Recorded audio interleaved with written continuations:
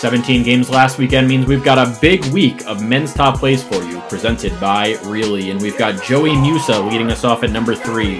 The Dartmouth rookie looks like a vet in his first weekend of collegiate play, showing off some skill here as he takes a pass on the break, turns his body toward the net, and drops to a knee as he rips a wrister past Darian Hansen for his second goal in as many nights.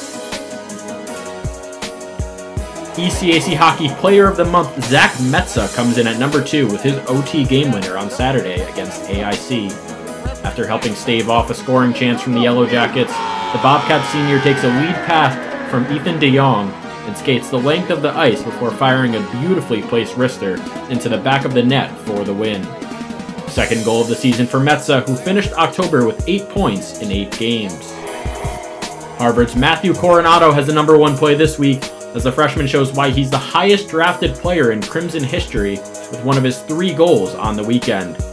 He does it all himself here, skating around the offensive zone, splitting a pair of Bentley defenders and zipping a snapshot past the reaching glove of the Falcon netminder. It was Harvard's 7th goal of the game and 16th of the weekend. That'll do it for this week.